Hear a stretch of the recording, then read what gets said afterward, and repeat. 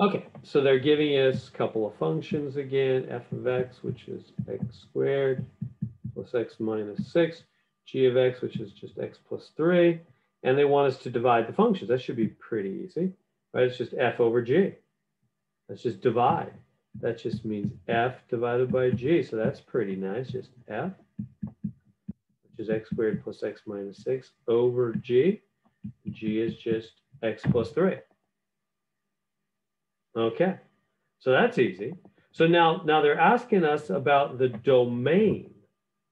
Oh, hold on. One thing, I should check to see if this can be simplified. And in fact, it can. Do you see that the top actually factors? I know factoring is usually not people's favorite thing. Many students have told me how much they despise factoring. My own children have told me how much they despise factoring when they were taking these kinds of classes. So I know it's tough. Let me help. So I'm glad to go slow and be helpful, give you the reminders. Whenever you're factoring with the 2 parenthesis thing, you're looking for 2 numbers that multiply to be -6. They multiply to be the back number, and they add to be the middle number. What number is in the middle there? Well, it's a +1. If there's no other number, it means, just x alone means 1x, right? It's not 2x or 3x, it's 1x when it's x alone. So what are we going to do on this? What are 2 numbers, the 2 numbers that multiply to equal -6? Well, 2 times 3, and yet they have to add to equal +1. So it's a +3 and a -2, isn't it? -2 and +3. Those numbers will multiply to be -6, and when you add them, you'll get +1, right? Everybody tracking with me? Do you see that? So the 2 numbers multiply to be -6, right? -2 and +3 multiply to be -6. And when you add them, they make +1, right? They multiply to be -6, add to be +1. So those are your 2 numbers, -2 and +3. Now, why is that a big deal? Because now these cancel, don't they? You see that? See how those just cancel right out?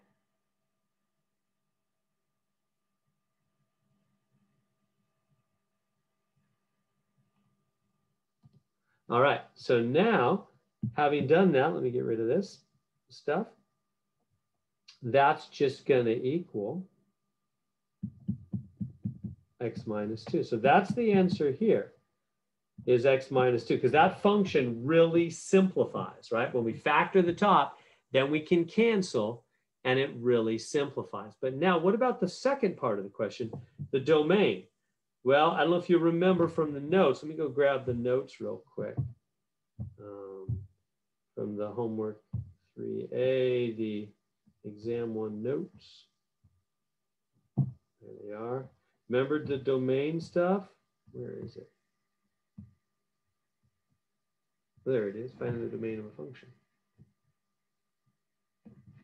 So put that in here for us.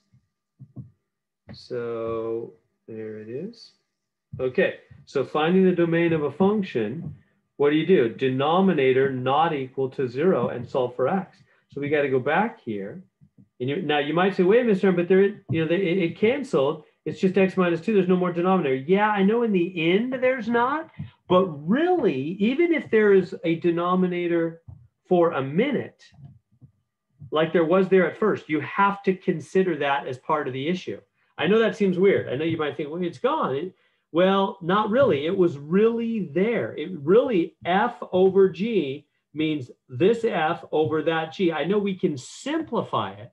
We can make it look simpler, is what simplify means. But really, that g is actually in the denominator.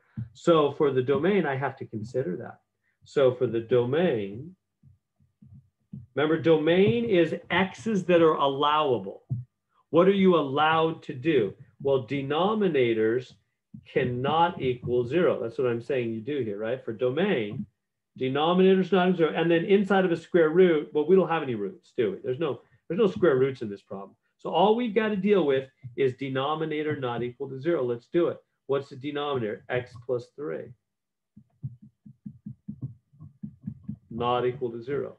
Finish solving for that. Subtract 3 from both sides. X not equal to negative 3. That's what needs to go here. X not equal to negative 3. X is not allowed to be negative 3. Why not? Because if you put in negative 3 there for X, do you see what it's going to do to that denominator? Negative 3 plus 3. It's going to make that denominator 0. And dividing by 0 is infinity, right? You can't take, to divide anything by 0, 0 goes into the, remember, a fraction means divide, right? 10 divided by 2. A fraction is division. Like for example, 10 divided by 2 is 5, which you all know. Why? Because 2 goes into 10 5 times, of course, right? A fraction means divide. It means how many times the bottom number goes into the top. Well, you see why you can't have 0 in the bottom? How many times does the bottom number go into the top in that case? How many times does 0 go into 7? Forever. 0 can go into 7 forever and not fill it up. Infinity. That's why we say does not exist, DNE. Meaning a normal number answer doesn't exist. It's just infinity. So you can't have 0 in the bottom of a fraction. It's infinity. And so any X value that you would plug in that would make the bottom of a fraction 0 is not allowed. It's not in the domain. It's not acceptable. So you can't let X be negative 3, because if you plug that into the denominator, it would make the denominator 0 and the fraction thus infinity. Can't have that. So the domain is everything except X cannot equal negative 3. X is not allowed to be negative 3. And over here, remember, we simplified. We factored the top, cross canceled, and the function was just X minus 2. So there we go.